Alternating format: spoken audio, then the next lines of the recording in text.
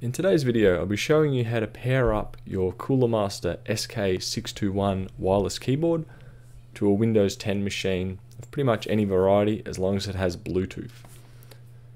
To begin with, you're going to want to switch the keyboard on. So on the left hand side, turn the toggle switch to on, and then from there you'll get a blinking caps lock light.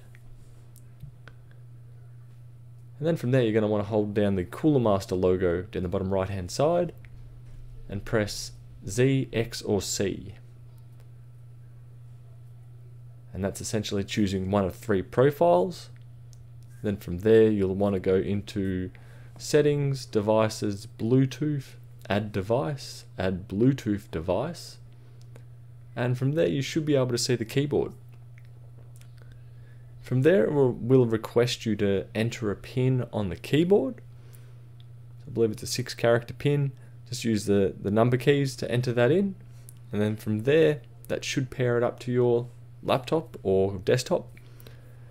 With it as well, you can also press either X, Z or C, not necessarily in that order, and they're different pairing profiles. You'll notice the Bluetooth logo down there, and it has Bluetooth 1, 2 and 3.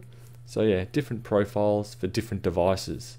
So you can connect up to 3 devices to this keyboard without the need to repair each time. As you can see in the video, the keyboard's functioning perfectly fine. So yeah, it's a relatively straightforward device to get it to pair, and I hope this helps you. Anyway, that'll do for today, and I'll catch you in another video. Bye.